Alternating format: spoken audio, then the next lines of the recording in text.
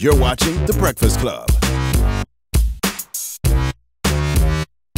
Morning, everybody. It's DJ NV, Angela Yee, Charlamagne the God. We are The Breakfast Club. We got a special guest in the building. This is a very special guest. I know as Pam. I don't know what you call her. I call her Maxine. You call her Maxine. Yes. I call her Pam. I mean, I know her real name, too, but I'm saying. Yeah. I call her Pam from The Cosby Show. Yeah, You call her Maxine from Living Single. Yes. But her real name is Erika Alexander. That's Welcome. right. I answer to it all. And thank you so much. It's a pleasure to be here. Yes, we're excited to have you. You don't understand what I had to go through on Thursday nights to see you. No. Because I was a Jehovah's Witness growing up. So we used to go to the Kingdom Hall on Thursday nights. So those were the days of VHS tape. So I had to press record at like 6 o'clock, 6:30 and make sure you got a 4-hour tape. So it just record everything leading up to I'm impressed. Oh, you have to do that extended play where the quality wasn't so good. Yes. I think you get a special medal for that. That's beautiful. You know, it was a funny thing because it was a different time, and now that everyone has things streaming to them, they don't have to think about those things. But I never saw Living Single until we stopped taping. Really? Wow. Really? No. Why? Because we worked. We filmed on Thursday nights. That was our filming night. We did 2 shows that day. And there was no DVR then, right? No, so we'd either wait for them to come on, but the truth is we rarely saw ourselves. You could So how have do went you to critique Charlamagne's house and yourself, seen though? it. You know, here's the thing, we didn't. Okay. You know, the critique is your audience. Either they laughed or they didn't. Gotcha. And you sort of had the good feeling of it, and they would tell you where you're at. And frankly, for a sitcom, you need the audience to tell you. It's a back and forth, and they are the 4th character in a sitcom. How many people told you, how many women were like, I became a lawyer because of you? You know what? More than I feel I deserve. I mean, Marilyn Mosby, who's up in Baltimore, she said it. Mayor de Blasio and his wife, Charlamagne McRae, Really? told him how important it was to them. You know, you meet people and they say hello, and then they tell you something special like that, and then you realize that representation matters. It does. And there I was, and I hadn't gone to college. I still haven't. And I was being a lawyer, but just, graduated high school and kept working because my father passed, and, I just wanted to help my mother. And here I was helping people go to college and become lawyers. That's why we need more shows like that on TV. I know we have Blackish, but the reason I went to Hampton is because of Hillman. Like, it made me want to go to college. Exactly. Yes. I mean, and and I watched Hillman and Whitley and all of them and wanted to go to college. Different world, And I was in there. But you know what? Things don't always work out that way. Right. And I was glad that I could help my family. But there you go. Well, what happened, though? Because around that time, black characters on primetime was so positive. Maxine was a lawyer. Different World had the kids. Yes. Cosby Show was a doctor and a lawyer. But then it was just like, oh, let's flip the switch and show some negative representation. What happened? Well, I don't know exactly what happened. I think racism happens. There's an institutional, structured racism and bias and prejudice in people's minds. And I think even after the huge success of Cosby Show, 227, World. Different World, Living Single Martin. Will Smith's show, there was no reason for them to digress or go and divert themselves to that. But that's exactly what happened. And you can only say that, it's showbiz is monitored by real people. And that's not only did that happen, they segregated television. In fact, they got rid of mostly black cast shows from 2000 until like Shonda Rhimes started to show up. There was, I don't want to discount Bernie Mac show, and then there was Chris Rock's. Everybody loves Chris. Everybody loves Chris. Yep. But for the most part, just nothing. And it was a really hard time. And then suddenly the bottom dropped out of the market, and people who weren't doing well were doing worse and losing their homes. And that happened to all of us. And it was unfortunate. And then things started to turn, but it needed Shonda Rhimes to do Grey's Anatomy and have power, and then to bring Kerry Washington and Viola Davis, a different type of black lead. Now, you said lose homes. Was it that bad? Yeah, there's no doubt about it. It was that bad for me. I did work better at than all. most. Well, it was not that I would work and do guest spots, and people would always often say, we don't see you as much. And I said, you don't see me as much because there are very few parts. And the parts that we get, they're not paying as much. They're paying so-called top of show. They got this whole line that they would say, oh, you can't get more than top of show. And if you were, the more successful the show was, the less you would get paid. What? Yeah, That's the less it crazy. mattered. That sounds like a black person. I don't rule. understand how that. Yes. Yeah, no, it was unfortunate, and it's actually still in place. Did you hate reality show at that time? Because reality shows were taking everything at one time. I don't know. I think I did. I mean, not because they were just taking the place. I just thought it was a poor representation of what black women were being able to to do. And frankly, if you didn't fit in that mold, there was nothing you could do. I mean, you sort of watched it and you kind of, I mean, look, it was like watching a train wreck. And I enjoyed it in that way because I actually didn't think it was real at first. Took me a long time to sort of get that, no, this is real and yet it's not real. It's supposed to be. I don't understand that. Yeah. It's scripted reality. Why is Flavor Flav on my TV? You remember that? Yes. Yes.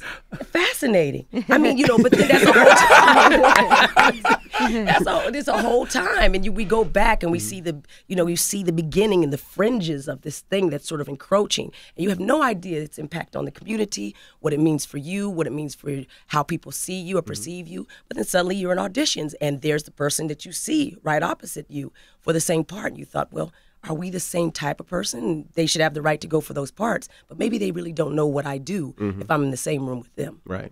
I really believe you when you say that it's systemic, though, because you think about all the positive images we had on television, the ratings were there, the revenue was coming in, there was no reason to change it other than black people was getting smart. Right. People were being influenced. Like you said, you wanted to go to college, other people wanted to be lawyers. That's the only reason. Yes. I mean, I don't know, there's no other explanation for it. And that just shows you how deep and dark racism is. And it's in our minds. And then there's a lot of, we have to take some of the blame too. There's a lot of those images we weren't force fed. We also, wrote.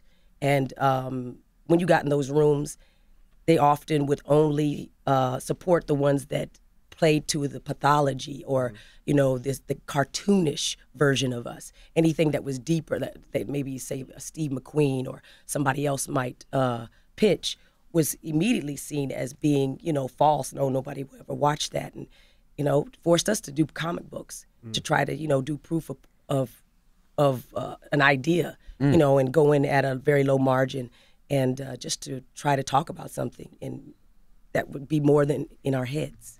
Now, you did come in here bearing gifts for us. I did. Concrete Park was one of those ideas. At the time, my brother and my writing partner, who was my husband then, Tony Puryear, had an idea called Concrete Park. And we went around talking about it. And we met this studio executive who, in the middle of our pitch, stopped us and said, stop it right there. He said, black people don't like science fiction because they don't see themselves in the future. We looked at him and we're like, what? Don't tell me what black people like. I know, can you imagine? Because, right. And he went on and told this whole story about it. But, for whatever reason, that was his thing. And Tony stopped him and he said, well, let me tell you something. For black people, the past is painful, the present precarious, but the future is free. We always create the future. That's why you have rock and roll and the blues and jazz. He says, we're the aliens that you took from across the ocean to rock your world and make your planets twirl. And by the way, there's Samuel Delaney and there's Octavia Butler and the number one star, science fiction star in the world was Will Smith. He clearly didn't know what he was talking about. Clearly. But that's at the head of a studio to tell us that. Two black people who we thought knew better. And was that Joss Whedon? Oh no, that wasn't him. No, that wasn't him that said that. In fact, Joss Whedon and Sue called me to do Giles, which is a Buffy spinoff. Okay. No, he's one of the good guys. He's one of the Avengers. Got you. But start calling white allies Avengers. No. But whoever said that, I'm going to dedicate a book to him one day. But I'm saying it forced me to create a new skill set, and I think that that's good. I mean, you get tired. In this business. I've been doing this since I was 14. You find different ways to recreate yourself and be able to have a conversation that's beyond any one character or show. And you can't do it if you don't have the opportunities, or more importantly, if they just don't exist. So we did the comic book again to just show people this is what it'll look like. And then we came out in 2013. It was one of the best American comics. And Forbes said it was one of the best graphic novels in America. And we're still out there doing it. And now the world has changed. With Black Panther and all I know this he's other in the stuff. comics crazy, but are people still in the comics? 'Cause my kids have never picked up a comic. I was in the comics as a kid, but I don't see the kids doing comics. Everything's online. No, they don't. You're exactly right. And it's a shame because it was not only a way to stimulate their own imagination and show them things that they may not see, but also, it taught them reading. It taught them how to do narrative work, continuing stories, how to do cliffhangers. There were really amazing moral stories tucked into there. I mean, Jack King Kirby and Stan Lee were amazing at it. But they were just the tip of the iceberg in terms of how much talent was out there doing that. To this day, if you go to a Comic-Con, you go to Artist Alley, full of Black, brown, Asian, women, men doing their thing. And tucked in there are all sorts of gems. Yeah. And they do it for the love of it, not because they're selling a lot of money Right. or getting, no one does that to get rich, but you do that to create IP. And that's why we did it. I'm trying to get my daughter into it because they have, the new Iron Man is Ironheart, and it's a young black girl from Chicago named Riri Williams. Wow. Yeah, but she ain't feeling it. She waiting for the movie. She ain't feeling it. Yeah, no, we know that, but we've got to start getting our young people to read. They've got to. I think their lives depend on it. Oh, absolutely. Because if they're just told what to think as opposed to reading the thing, they should go and read about Karl Marx and Nietzsche and all these other people and read the words of Martin Luther King and not just hear their voices.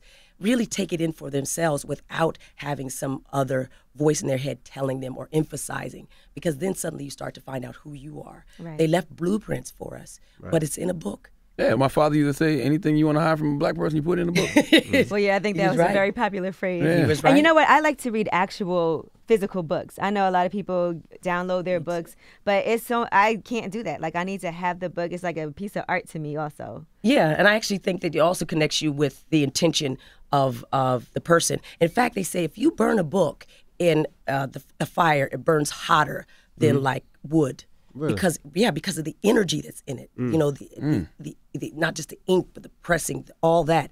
And I think of it, I'm not overly spiritual or religious, but I think that there's energy in it when you touch a book. You're touching that person's intention. You're feeling what they, just the cover, everything that's been put on the page, way it lays out. You see what they wanted, and again, they're talking to you. I totally agree with that because that's how I buy books. Like if I'm in the airport, I'll just be drawn to certain books. I may not know the author. I just look, I go, oh, that looks interesting. Yeah. The same thing, I'm in the bookstore and everything. Isn't that funny? Yeah. The airport is actually a great place to suddenly turn off and have your own thoughts. But we need more of that because I think we lose ourselves in sort of just having to digest everyone's, conversations. And I think that we need to have inner conversations, yes, alone, but also with each other. And I think that's how we do it. And this is a black woman vampire. No, Right? right there. This is that's Giles. That's What's the black woman Giles. vampire? Giles is a spinoff Yes. from Buffy the Okay. Vampire So Slayer. Buffy the Vampire Slayer, that was a very famous series, and he always did the continuing series on comic book in Dark Horse, and so he called me and said, I want to do a spinoff of the Giles character. Giles is the Buffy Watcher. So if you watch the show, he's the Englishman who comes and tells her, you're not only Buffy the Vampire Slayer, you're famous, and I'm going to teach you how to be a Slayer. So he's called a Watcher. Well, somehow in the comic books, he has come back in his boyhood self. And so he goes to a city high school, and now he meets a black girl vampire who's over 200 years old. He's about to learn something about monster hunting or what it is to be human from her. Because, when in her day, she's like, why are you hunting me? The humans. Yeah, the humans are the monsters. Humans are the monsters. I read you say that, and I was like, that's dope.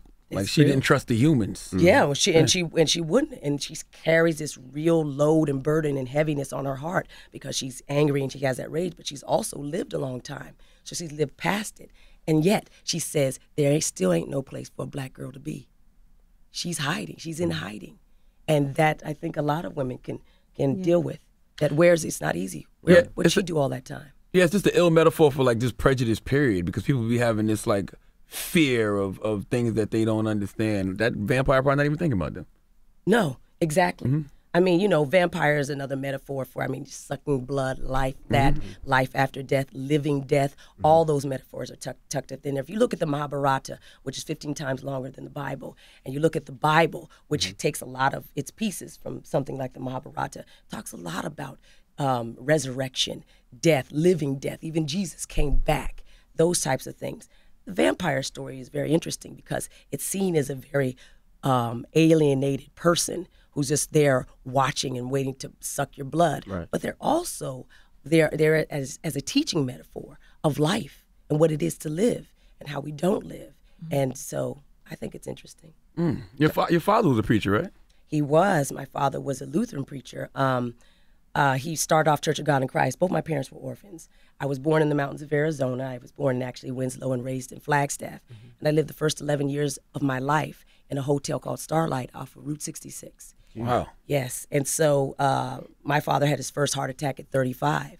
So, you know, if you're with a father who is a pastor, you're basically taking tipped wages. They passed an offering plate around, and then that's what you get. But he was an evangelist. That means he was itinerant. He had no church. So not only would he take a tip, he took what the pastor took after he took, you know, his money or, you know, whatever, wages from it. Very hard way to make a living for a person who had 6 kids.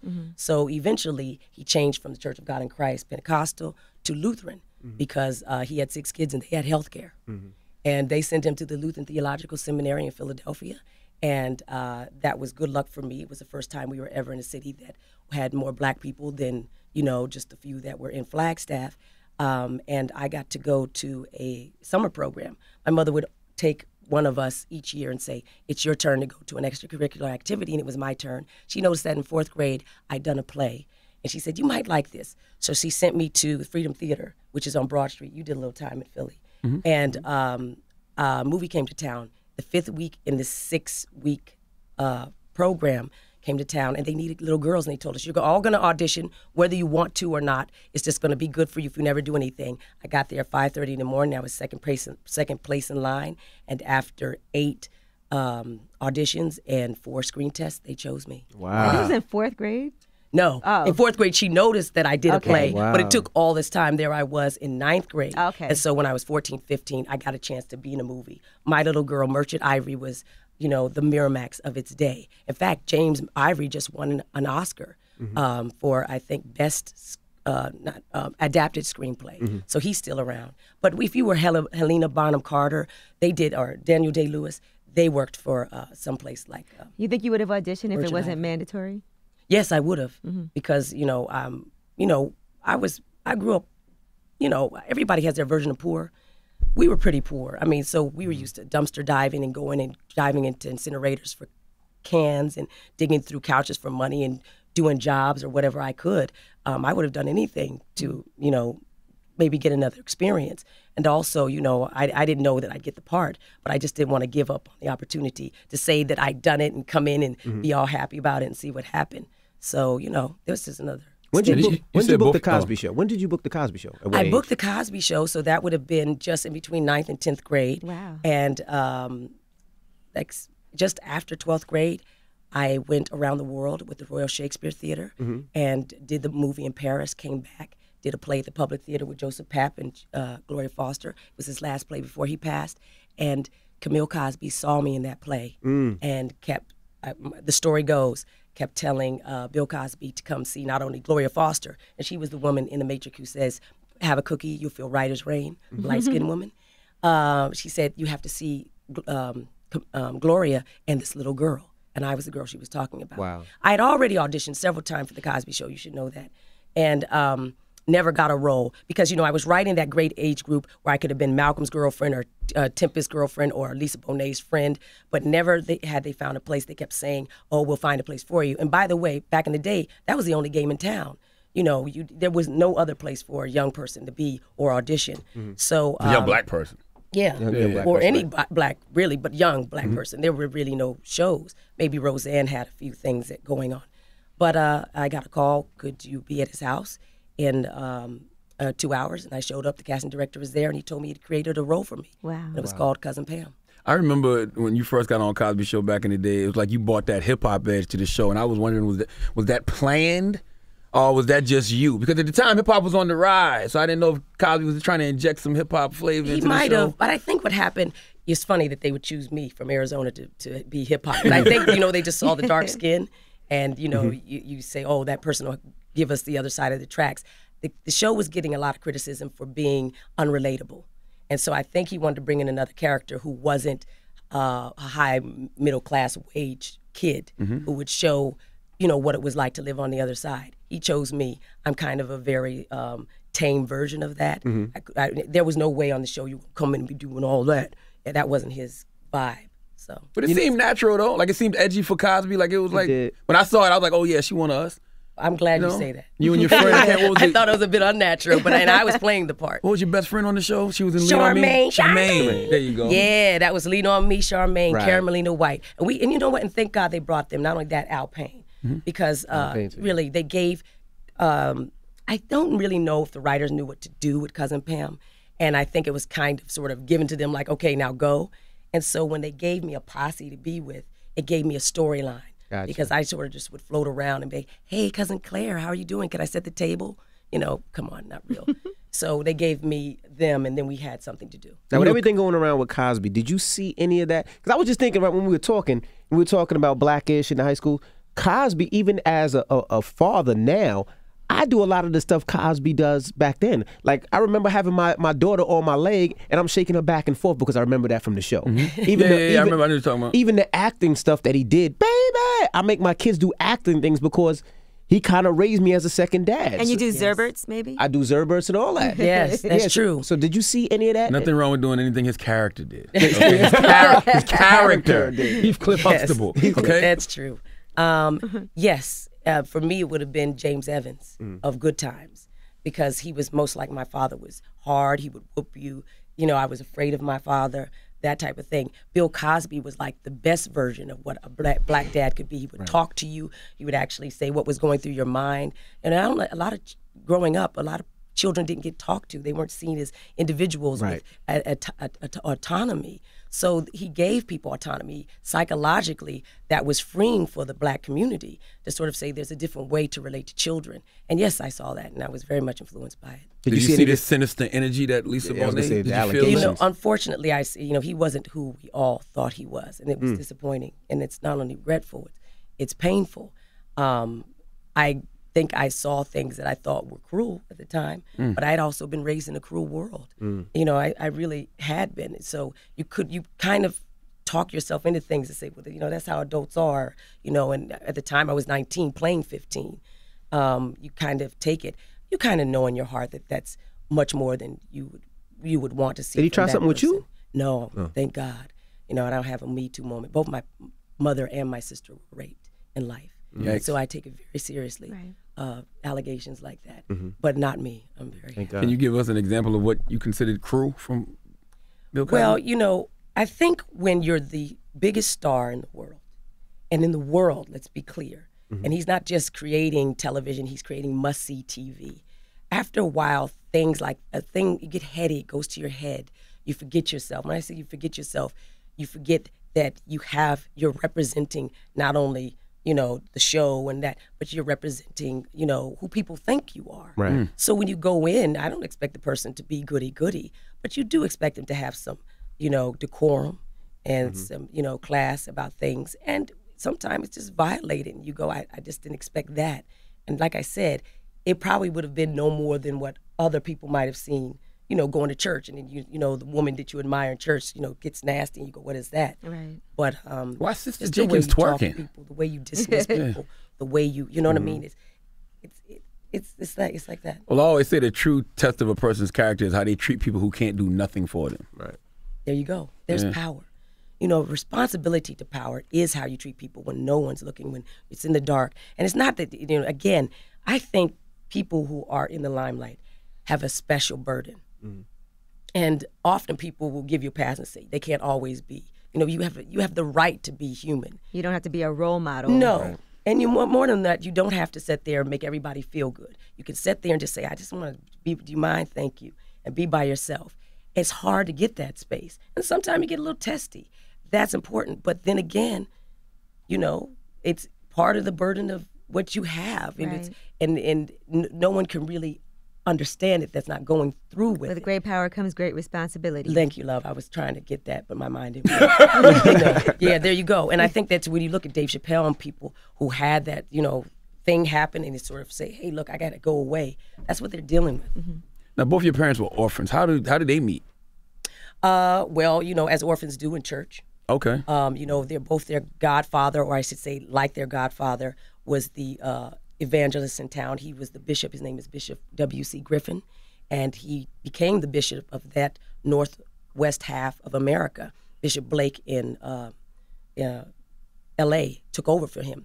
I mean, in a way, I'm from church royalty, if you look at it that way. I mean, he was a really heavy dude, but then they were just in the dust bowl of New Mexico, and it was a very Southern Gothic existence. My grandmother was a witch. She died in witchcraft. My father started to preach and was ordained since he was 6 years of age. They said he was a special child, that he literally would sit on a porch and people would come up, and before he could even walk, he would stand up, do scripture, and then go back to playing. Wow. My father, who was prone to exaggeration and, as to say, straight up lying, would say some of these stories, but my mother, who was not, said, no, Erika, it was very true. Wow. And they went around in a car, and they would go on reservations or wherever they were called, live in people's garages, and he was a healer. They would bring him in, and what would happen, there would be a few people in the audience at first. They would pitch a tent, and then he would pray, do something, and then everybody would heal. Everybody would hear about a person who was healed, who they knew their whole life had some ailment or sickness. Wow. And then the next night, there would be tons of people overflowing, Indian, Mexican, white, black, to see this young healer. That was my dad. And that's crazy because your This is dad fascinating. got sick at early, 35. Right. He got Wow. sick. Nobody could heal him? You know, it's funny. He died. They gave him a church in East New York. And before he died, I made some peace with him because he wasn't the kindest person. And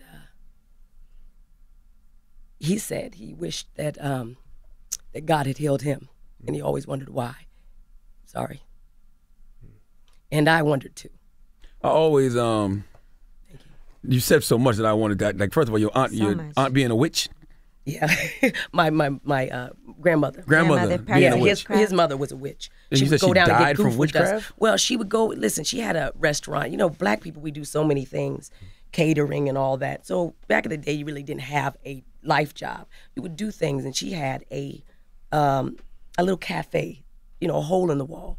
And she would put dust over the door, so when people came in, the bell would ring and dust would fall on them. Oh no. Yes, they called it goofer dust. Well, right across the street was her competitor, and they would have goofer dust too. So she would go back and forth to down deep south like, you know, New South Orleans, all Carolina, that, yeah, New Orleans, deep, where yeah. you're from, you know, and go get stronger and stronger formulas. Goofer dust. Well, one time she came back, and by the way, she would just leave my father, so he'd just be on the streets. One time she came back, and Mexican family took him in, and he didn't even remember English, and they begged her to let him stay. Let Roberto stay, please, Roberto. They called him Roberto, and she took him. But she came back, and they said she was all twisted up with her head in between her legs, barking like a dog. Wow. Ooh, that voodoo, that roots, boy, I'm telling you, have you yeah. coughing up frogs. And they said that the women in the church went to go get my eventual godfather, which was William Griffith, and he came, saw it. He left 3 days. He went and they fast and they pray, and then they come back and then they laid hands on her and they got her through it. And this is the story now. Wow. So I'm just telling you what they got her through it. And when she came out of it, he says, "Daughter, the Lord told me to tell you that if you go back, you'll come back in a box." No, Rev. I promise. I gave this up. I'm not gonna give it to you. He said, "I'm just telling you what the Lord told me to tell you." And that my father's last memory of his mother is her getting in a car, a red Cadillac, because her boyfriend's name was Red, and he would just drive through and take her away. And him begging her, "Please, Mom, don't go. Don't worry, Robert, I'll be back." And 2 weeks later, they brought her home in a box. Damn it, So man. have you ever wanted to put a little dust on somebody? Like when friends stole the idea for living single, did you want to throw any dust on them? Yeah, that would be nice. I wish I had some dust. I put a lot of dust on people. Goodness Yes, gracious. you know, put a little over the White House door.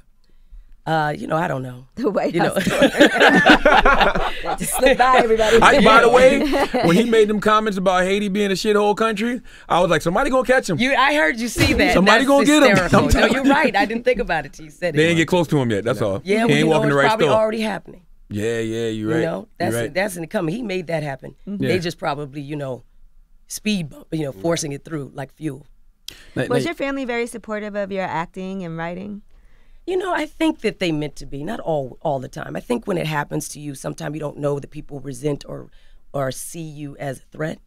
And it's really about their own insecurities. But when you're young, you just keep trying to please them. Buy things, make things happen, say, hey, look, it could happen for you. And they resent it. I'm number 4.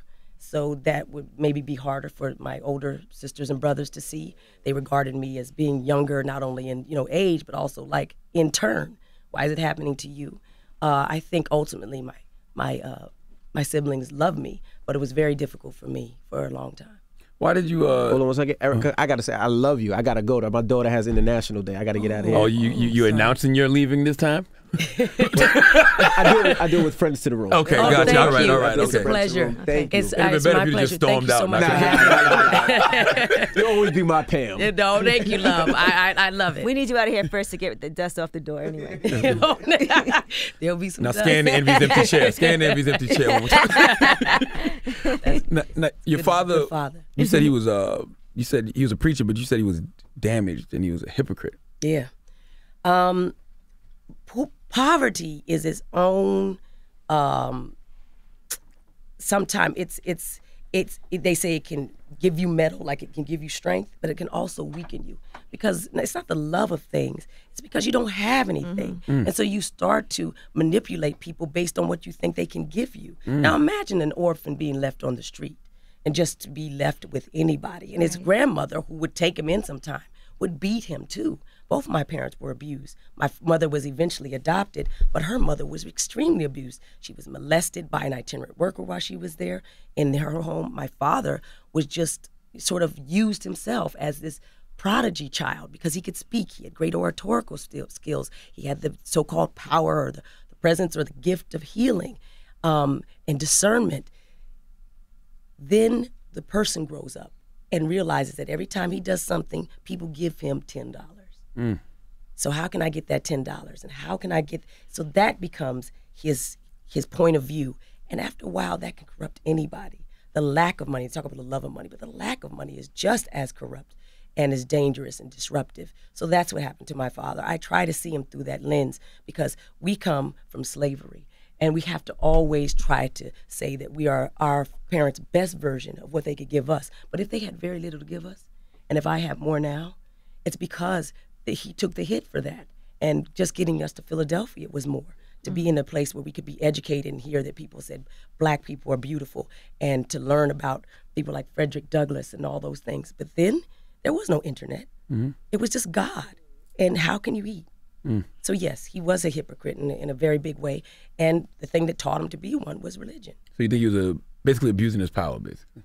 A huge abuse of power. I think the first place you experience abuse of power are with your parents, certainly with women, often with your parents, husbands, fathers, things like that, and that happened. How do you feel about church and religion now, growing up with your father and the experiences you had? I see it as a tool to sometimes clear your mind and get therapy to people who need it. And when I say therapy to people who need it, it was given to the slaves as, to keep us calm and keep us in line, and you guys know that well. But it also gave us a place to go to cry, to scream, to say, this is hurting, and maybe in the by and by something will be better for me. And that was important. Now I see it as something that's more than just a tool. It can be freeing.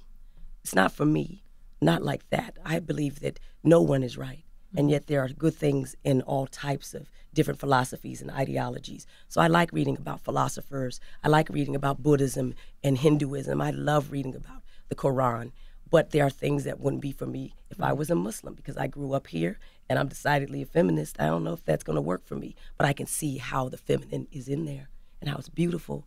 I try to just be a life learner and go through it and try to, whatever sticks, because part of you need it and you're attracting it, but also to regard it as something that I don't need to carry with me, that I can take the best version of it, or at least what I need, and go through it and keep moving. Yeah, I'm more spiritual than religious simply because of what you just said. It's like the slave master was giving us, he was making us sick, but then giving us the cure at the same time.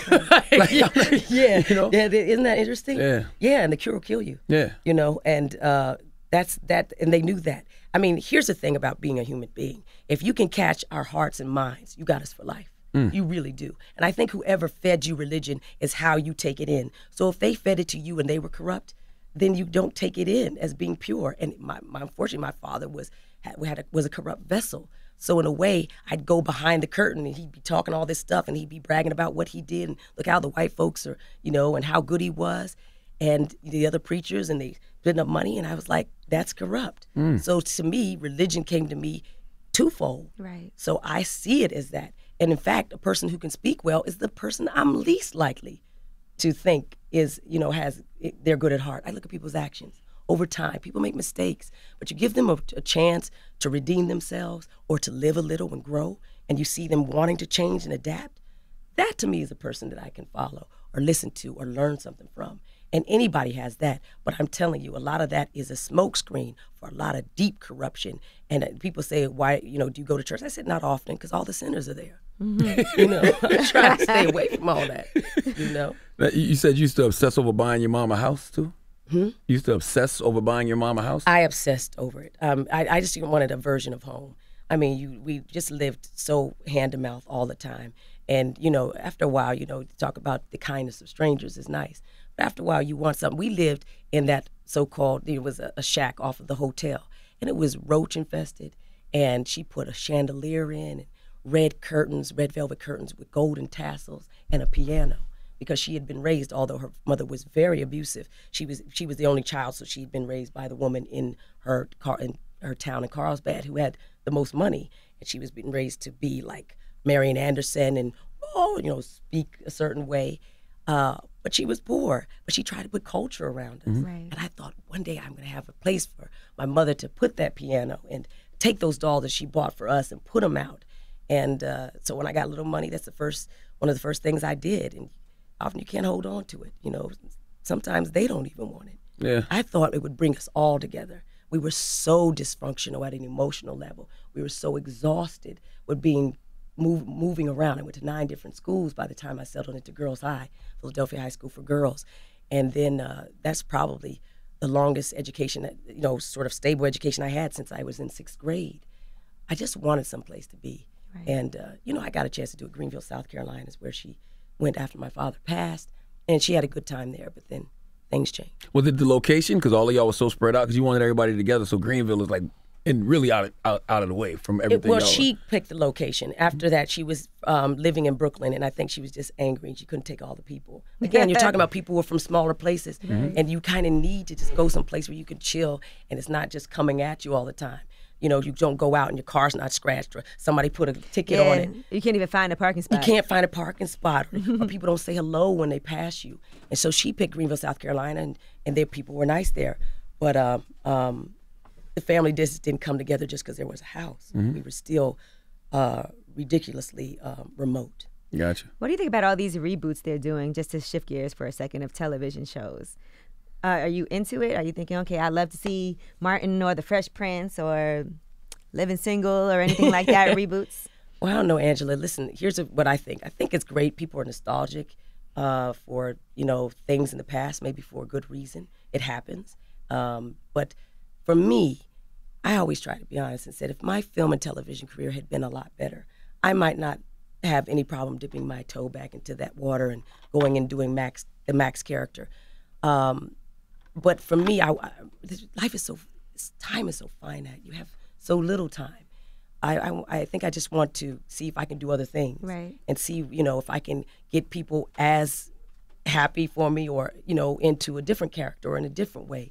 So, that's my goal now. Never say never. I enjoyed them, and this wouldn't be because I didn't have a good time. Just a matter of, I just know that maybe because I do come from orphans and my father did pass, that you don't get tomorrow. Right. Today is it. Why didn't you have a broader career, a bigger career? 'Cause, you did 6 seasons of a hit show and you was on Cosby show. Like, Yeah. what was the problem? Well, it's partly what we were saying earlier. That there's a structural bias in people's minds. I also think that being a so-called comedic actress, at least in their minds, I come from drama, and I was a dramatic actress, but I was known for being funny. I came in a package that they didn't think was funny. I'm not being, mean when I say they expected black women who were funny to be fatter, to be louder, to be more. I was not that, I could play that, but it wasn't where I was coming from. So I don't think I fit the bill, number one. I also think that comedy was ruled by black men. They knew how to make a show for a Wayans brother or any one of them. They didn't necessarily think that it was valuable or I had any intrinsic value. So you talk about value over time. and you might have put a lot of in, but it doesn't mean that they think it's valuable. If they looked at the show and how much it earned, and if they looked at the audience or my Q score, they might have said, "Oh no, she'll do well, and people will, it's good to invest in her." But if they don't invest in you, and even though you could have proof and all sorts of positive, sort of things around you saying otherwise, they won't, and you'll go away. Damn. Is it true that the character of Maxine Shaw wasn't supposed to be a regular? No, I was supposed to come in every now and then. She was, and that's why you always saw her. The good news is that she was the only one who could afford her own apartment, which I really liked. Really nice being place, She was really nice, exactly. But she ate other people's food, so that helped offset the cost. But no, I was supposed to come in every now and then, and it turned out that they saw in the pilot that the audience really liked the ensemble, and I didn't know that, and it wouldn't have mattered to me. I'm used to being an ensemble player, so if I'd come in every now and then that would have been the gig. But it just worked out that they knew what they had, and they wrote toward that. Because the show was built around Kim and Latifah, right? Exactly. Yeah. Latifah and Kim had a deal. I think they even had the same agent. They had the same agent, I think, as Yvette Lee Bowser, who created the show, and I think they put it together as a package. I don't know if Kim Fields did, but I was like... TC and I were the last two people they added. We were born on the same day. We met in a hotel. We had auditioned for it, and I guess one day or 2 days after a day after they cast us, there we were doing the table reading, and we were up on our feet. Now, was it ever a real love thing between you and TZ? No. Like you said, y'all had the same birthday. Yeah. And y'all look alike. Like, how you say you've been with somebody for so long. It's y'all... true, it's the lock. Yeah. Yeah. No, not at all, because kissing him would be like kissing my brother. Was kind of nasty. And, no, not at all. I mean, we liked having the banter. You wait your whole life to find people that you can, you have chemistry with. You have chemistry here. That's something you can't buy. That has to do with how the balance is and how you guys flow off of each other. But you can try to put it together. You can try to make it, and you can even have the skill sets. But it is like catching lightning in a bottle.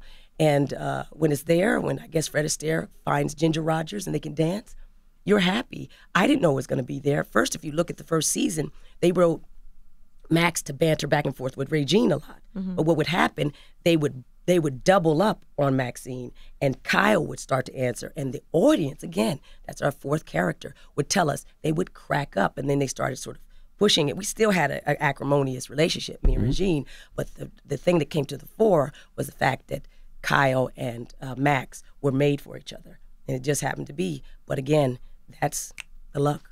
What are you most passionate about now? Like producing, writing, or acting? If you have to say, this is where I want to be, this is my most important feeling. Well, I created a company called Color Farm Media. One of the reasons I created it was because of the lack of opportunities for Black women and brown women, but also for Black people overall, and certainly for differently abled people, elderly. We don't see those people at all. It's like they don't even exist. So I did that in hopes that I could change things, but I started when I was just out of the Cosby Show learning how to write. It took this long to create the discipline, to learn how to do it, to read enough books, to see that there is a structure within a structure, and yet you can't see that. So I'm really passionate about doing it. It's just that when I was doing it before, nobody wanted to hear you. They would take the meeting, or they would have the meeting, but they would just sort of pat you on the head and say, "Oh, great," and sort of check you off that they met you. There was no platform really that wanted to take a chance on the things that I was trying to pitch, because I was trying to pitch Black and brown people as leads. That's changed. It has. The wheel turns. And I tell everybody out there, if they're doing things, if they're creating things, sometimes you have to wait for your moment. It's like real estate. It can hold its value, but finish it. Don't sit up there and have it be half done, and because its time will come. And that's what happened. Its time came. Suddenly, Ava DuVernay, you had Sonda Rhimes, you had John Ridley, you have Steve McQueen, you have all these people that I'm talking about in basements, from Sean Martinborough to, Afua Richardson, Nnedi Okorafor, who's doing something with George R.R. Martin now on HBO. Wonderful, amazing, talented artists. And now their time has come, because we have Wakanda, and we have people wanting to pay attention to different voices and different superheroes and different ways of viewing the world as who is heroic. What does that look like? But I had to wait for that to happen too. But in the meantime, I had a stack of stuff. So I did. By the way, I have a horror thriller that set up at Lionsgate that I wrote. Oh, really? Yes. Horror's my favorite type of movies. Oh, well, Dollface is coming because the genre, because of Get Out. That's my That's the last time a favorite. lot of people saw you probably on something. Yeah, and it was the last time I saw myself too. I did Queen Sugar. Ava actually Queen Sugar, created a role yeah. for me there too, and I do Beyond, which is on the Freeform. But I also have we have a movie that I wrote about the Boys Choir of Harlem. It's getting made with Ava DuVernay's producing partners, Tammy and Paul Garnes in Electric City. That's Jamie Petrikov's company. And I have Giles, and that's in the bank. But, there's a lot of things that are, luckily for me, that I did finish that are now, valuable. And people are seeking you. They're coming after They're you looking now. for me, and we're looking for them at Color Farm Media. So if you hear about us, we are looking for you. I want to do like what Def Jam and Motown did at their time. There was no way, if you think about it, we would have missed out on Stevie Wonder, Diana Ross, and all these amazing people, but they created a bridge. Right. Suddenly there was somebody looking for them. And can you imagine a world without all those people? No, neither can white people. And you think, yeah, but they're missing out on it because the moving industry is the last place that they segregated, or forget segregated, totally wiped out. And if they can control the dreamscape of us, then they can shoot us down like dogs. Talk about time's up. That's done. You won't be able to shoot our men down like dogs. You won't be able to be scared and say, I was afraid. Enough. We're going to show you who we are. And you should be afraid of your own thoughts.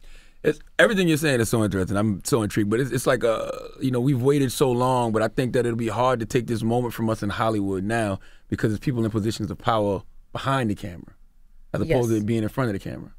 You're right. But they could still do it. The thing about it is they can't do it mostly because of the internet.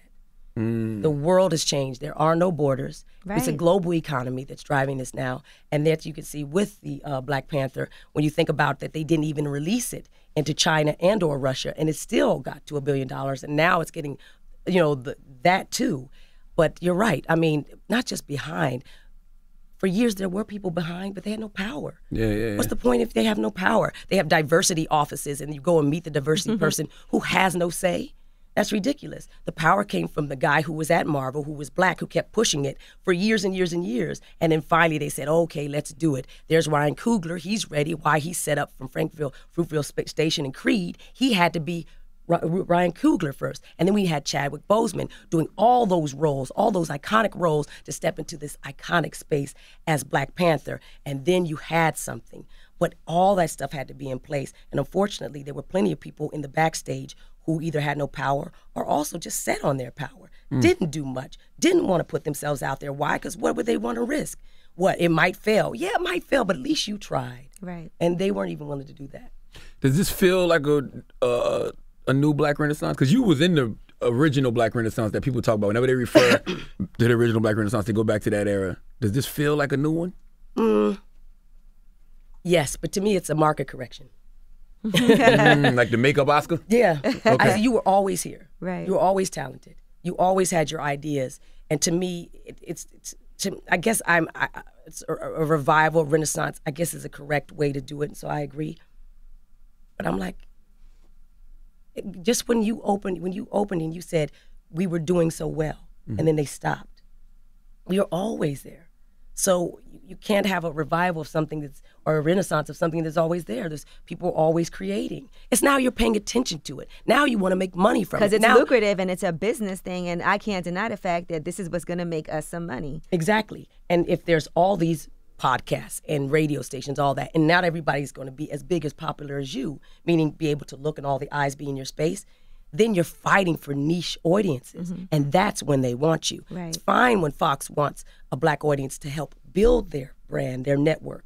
But it's different when they abandon that and then go a whole nother way when they think they've made it, when they've got, the World Series and all these other things happening for them and Ally McBeal.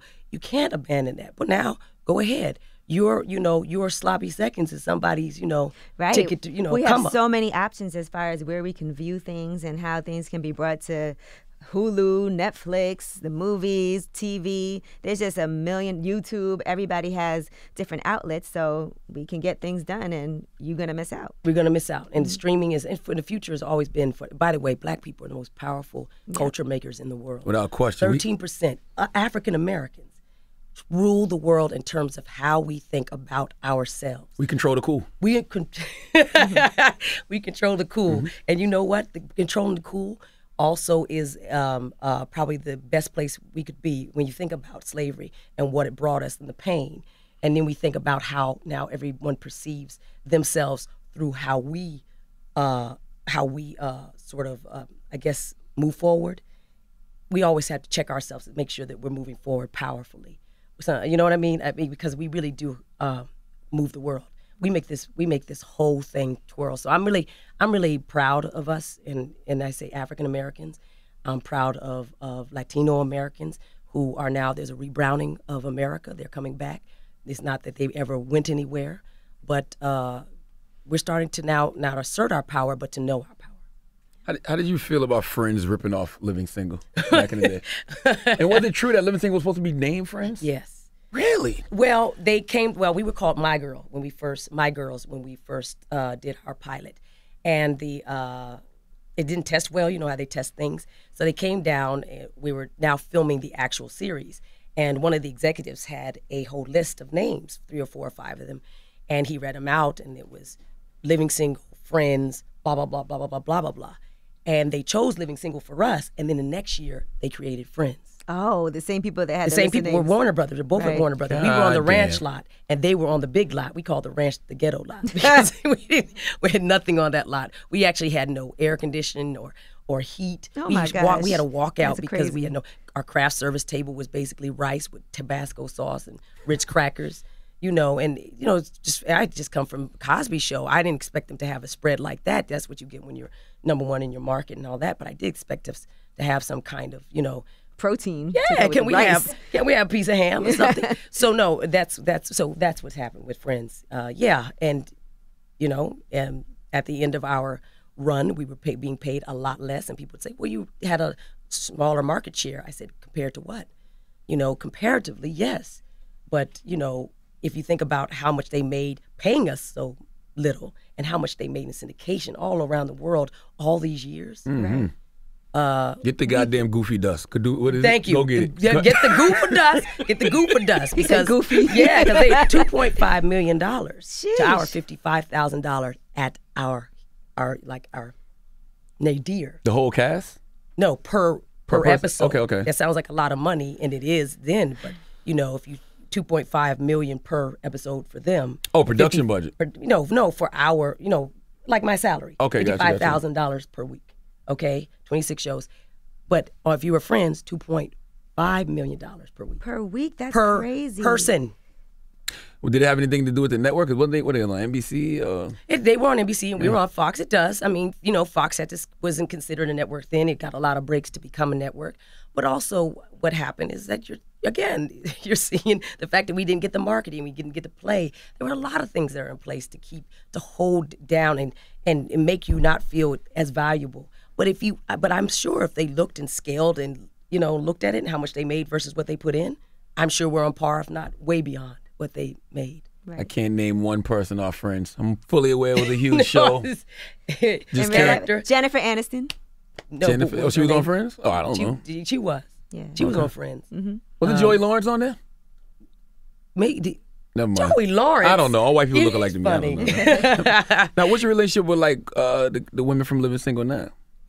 We're all friends. Obviously, Latifah's all over the place, and I don't get to see her as much or say hello. That probably would always been the case because she was a rapper and totally moved in different circles. Kim Fields is a mother of 2, and she's down in Atlanta. She's also a director. She follows me on Instagram. I hit her up and said, "Come on the show." Oh, yes, a long time, maybe a month ago. Did she respond? Oh, nice. She did actually, Okay, but that's nice. I don't know if she did or not. But she always at least I'm sure she post would on my love page. to. I'd I'm love to sure have she her up would. here Oh, because she got a book out, I think. Yeah, she does. She Yeah. does. She has a book out. Yeah, she's that's a showbiz baby. She was born into this. Her mother's from Harlem. She was born in Harlem, actually, Kim. TC is in Atlanta. He's been doing his jazz, and he comes from musical theater. We all came from different places. We were all doing some kind of live theater. Even Latifah, if you think about her singing and her rapping and performance. John Hinton is a comedian, and he's from Cleveland, Ohio. He has a child. So you see him on the road a lot. He spends his time between Cleveland and Los Angeles. And then Kim Coles, we did the BFF Chronicles. We did that together, and that was just being foolish and having fun. And we talk more often than anybody. She's a great friend. Yeah, I just feel like Queen Latifah was somebody who seemed like she could have bridged that gap for y'all back then. Yeah. She had the Flavor Unit Productions thing going. Yeah. She might have. I mean, you know, I try not to hold her hostage just because you're a friend. You're supposed to do things, but I think that would have been possible. You never slipped her a script like, hey. I gave her the. She got first crack at the Boys Choir of Harlem. You know, but it's where it is now. Word. All right. Oh, Miss Erika Alexander, this has been a pleasure. You It's hear my me? pleasure. Color Thank you Farm so Media much. You, by the production way, company. We are looking for people. yeah, we're looking for you, and thank you so much for all that you do. Because you have to know, I watch all your shows. Thank you. I mean, everything for is having no online. taste. No. I learned so much, and I really am fascinated about how you get to be young people of color here and talk to people about things, current events, and also be kind of, you know, digging and all that other stuff. It's really a sharp, you know, to be sharp, and you have to be on it all the time. And I'm impressed. I think it's a beautiful thing. It's not something that ever happened when I was growing up. You know. Oh, well, So that it's means a cool. lot. And hopefully that means a lot. Congratulations on your book and Thank you. all the things that are happening with you, and congratulations on everything. Yeah, hopefully that means a lot to kids who watch too, and they can say, oh, I see a lot of people always hit us up like, oh, I want to do something like The Breakfast Club, or I want to do radio. You guys inspire me. Representation It is a big matters. deal, It representation. does. No, it more than matters. It's changing people's lives. Thank you. Word, thank you. I can't wait to see what you do next. I know you got some fire scripts you sitting on. Well, thank you. I'm doing the best I can. I better take my vitamins. I'm glad I was here. It's Erika Alexander, y'all, The Breakfast Club.